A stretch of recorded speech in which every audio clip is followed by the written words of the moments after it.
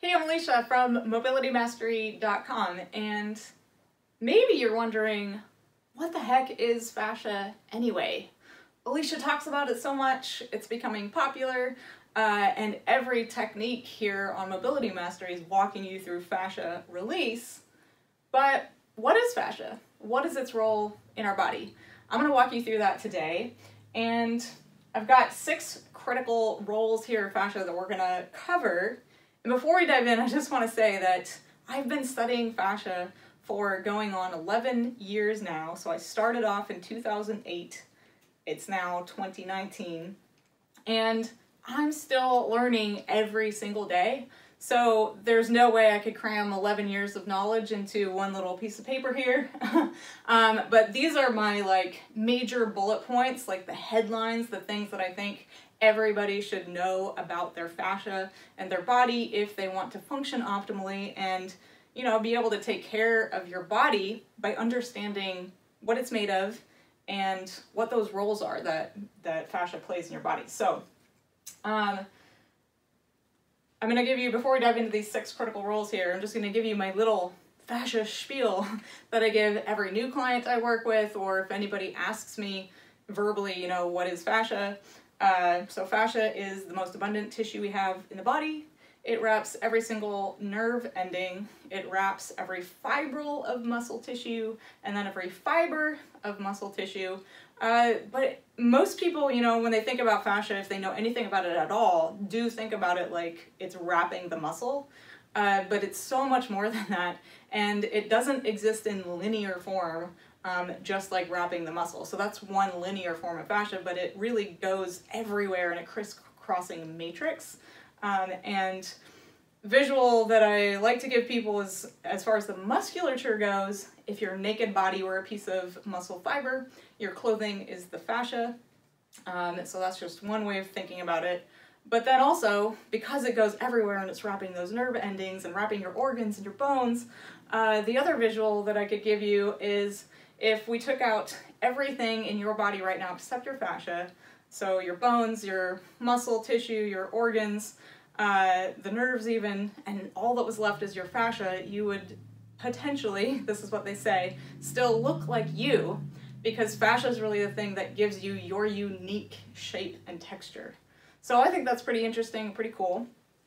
So that's just a general overview of what fascia is, and there's a lot of, you know, scientific videos that you can look up online. If you've ever, you know, cooked a chicken, it's the white stuff, you know, covering the chicken, the little white parts in a steak.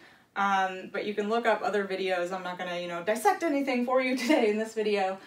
Strolling under the skin is probably one of the best videos out there for understanding what fascia is from like a visual perspective, where they actually, you know, go under the skin and look at fascia through a microscope. So with that said, we're going to dive into these 6 critical roles here that I have seen, you know, in my own body and in my private practice working with people in pain, as well as towards optimization for some clients, and then also just through my research.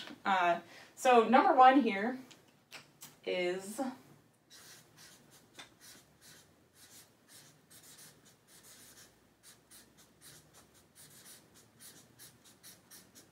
cellular health, and I'm just going to put a slash and write ECM. So this stands for extracellular matrix, and the ECM is getting talked more and more about these days, which I love, but I've been fascinated by the ECM for years because it's the watery and nutrient-dense part of your body and your fascial system, where it's kind of like your refrigerator or your, you know, snack cabinet or whatever, pantry. And it's basically the part of your fascial system and your body that houses cellular food. So the collagen and the glycoproteins and the elements that synthesize amino acids, a lot of that is found in the extracellular matrix. And what your cells do is they pull it out of that extracellular matrix, which is part of the fascial system, to repair themselves, to regenerate. So every cell in your body needs to regenerate every so often, right? And actually rebuild itself. And then also, the cells, in order to stay healthy, right, for cellular health, they need to be able to excrete waste and then have that waste taken out of the body. So they excrete the waste into the ECM, and through that extracellular matrix system, it's hopefully ushered out of the body. So if you consider, you know, an unhealthy aspect of this, right, the ECM and, you know, maybe cellular health getting compromised, then your cells maybe don't have the nutrition they need. Maybe that ECM has gotten unhealthy to the point that it can't usher toxins out of your body. And so that's just one thing to start to think about as it relates to fascia and the roles that it plays in your body. And by the way, we could literally do, I could do an hour video just on this in addition to each one, but I'm just going to kind of go through them quickly and introduce you to each of these 6 roles.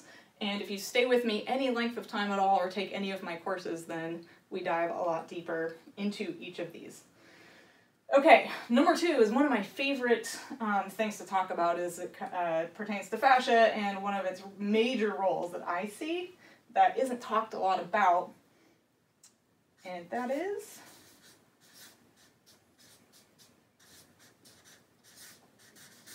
protection. So there's this little known fact about fascia that I think is really critical to understand, and that is that fascia can actually contract independent of muscle tissue and independent of your conscious control in order to protect you. And so it's going to respond to you and some of the messages you're giving your body about whether you're okay or in danger. So this is going to, you know, play a role in if you're in a car accident, your fascia will actually contract really powerfully to protect you from death, really. But also, fascia can actually respond to chemical messengers like fear by thickening or hardening because it thinks you're in danger and you need protection. And so I just find that fascinating. The implications here for all kinds of soft tissue, you know, syndromes or dysfunctions, you know, connective tissue disorders, myofascial pain syndrome, stuff like that.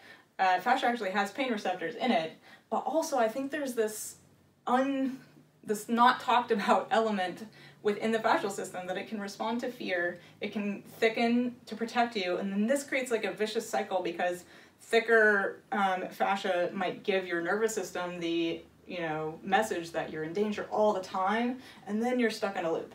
So super critical to think about here. But also, anytime you get on a foam roller, if your nervous system thinks that you are in danger from the foam roller and the sensations you're feeling, or if you're getting a massage and it's so deep, right, that maybe you're getting a deep tissue massage that it activates some kind of fight or flight in you, and your nervous system thinks you're in danger, it'll enact this protection mechanism, and your fascia will actually fight what's happening and not allow you to be changed, aka damaged or hurt or maybe killed.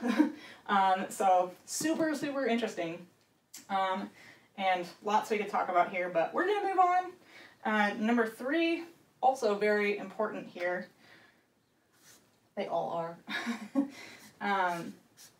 Is something we call glide. But I'm also gonna put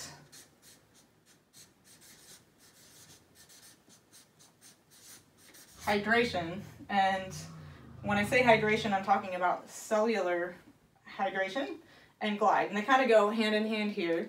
So in order for you to move and function optimally, your muscle fibers need to glide, your fascial fibers actually need to glide, your nerves need to glide, actually everything in your body needs glide in order to, you know, function efficiently, basically. So we're talking about nerve communication, being able to travel quickly, and, you know, like I said, movement becomes sluggish and sticky or slow, the less glide you have in your fascial system. So fascia has a high water content, like 70% water. And when we actually break it down, some of that is in the extracellular matrix, some of it is more intracellular, and it's really that intracellular hydration that is super critical, because if you get dehydrated, you die. I mean, you could get ill, right? And if you're too dehydrated, then you die. So cellular hydration is actually like a really critical role that fascia plays, because that water content that your cells need is going to get stored in the ECM over here, and then pulled from the ECM, which is extracellular, into the intracellular matrix of your body. So intracellular hydration, super important. So it doesn't matter how much water you're drinking, if it's not getting into your cells, you could be dehydrated. And it's really your fascial hydration that determines really how much water content you're carrying in your body. And yeah, just super important here. And it's actually that water content that is responsible for the glide. So fascia is 70% water. The rest of it is that collagen and glycoproteins and the other elements, but it's mostly water. And so what happens is when it loses its water content, it becomes sticky. So instead of being fluid and watery, it becomes more like glue, because it's now collagen-like instead of watery. And that's where you're going to get fascial adhesions or ropey tissue, dense, brittle tissue. It can get dried out and brittle, like dry ground that isn't getting enough water into it as well. So very, very, very, very critical role here that fascia plays. And fascia release, when you do it effectively, can definitely increase the glide as well as the cellular hydration. And this could be a huge video we could talk about, and I am going to return to this one quite a bit on this channel, so stay tuned. We're going to dive deeper on that. Okay, number 4.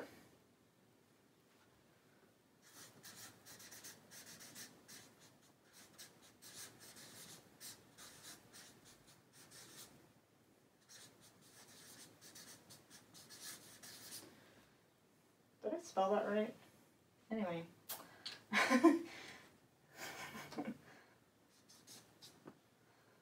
Alright, good thing I'm not teaching you how to spell.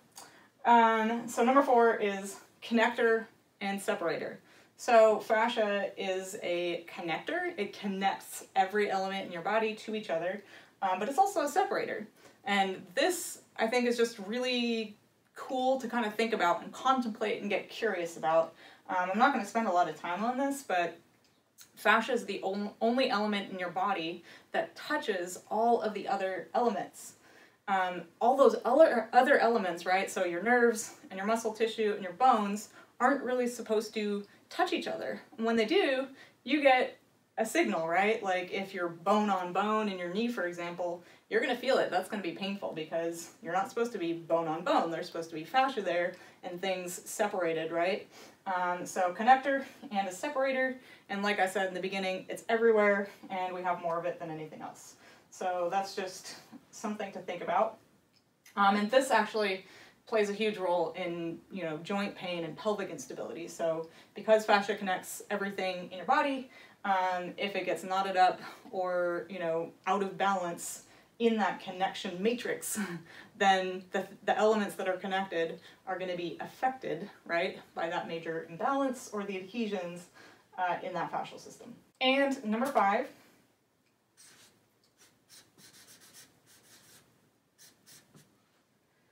your lymph system lives inside your superficial fascia.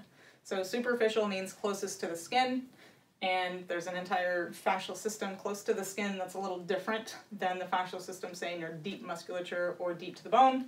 And that lymph system lives inside the superficial fascia. So if your superficial fascia is getting tight or brittle or dehydrated or stuck in knots, then you better believe it's going to affect your lymph system. And so what is your lymph system? Well, it has a huge part to play in your immune system and your ability to detox and move toxins out of your body. So if you can't move toxins out of your body, you're going to be in big trouble, right? I think that's a huge part of many diseases and illness today, including potentially cancer, but all kinds, right? So you have lymph throughout your whole body. It's in that fascial system. If one gets unhealthy, it can affect the other. So definitely something to consider here if you're working with toxicity or detox. And I have another video on this that you can watch if you want to. We'll link to it below this video because this really deserves its own video, because I want to walk you through what to do if you feel like this is your problem. So that's all the time we're really going to spend on it today, but definitely one of the critical roles here that fascia plays, in my opinion. And finally, number 6,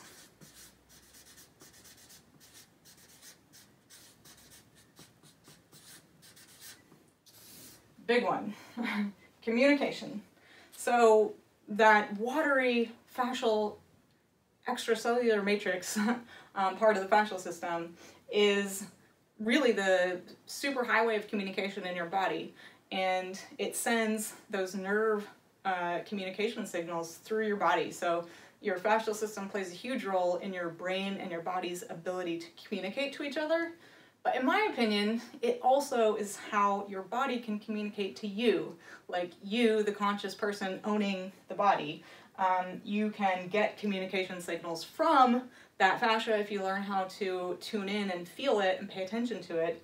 But super important here. So if communication is, you know, impaired or cut off in your body, I mean, if it's cut off, you die, right? Like that's your central nervous system and your spinal cord, of course. And if that is compromised, I mean, you're going to either be paralyzed or you're going to be dead. So communication is super, super, super important. And that communication has a lot to do with that fascial system being open, the channels being open. If there's a dam anywhere, right, it's kind of like if you think about a river. If there's a dam, it's not going to flow. So that's for communication, for energy, for blood. All of that is relevant when we think about blockages, right, in the fascial system, but for sure communication as well. So if that fascial system is restricted, brittle, dehydrated, your nerves can't communicate effectively or efficiently.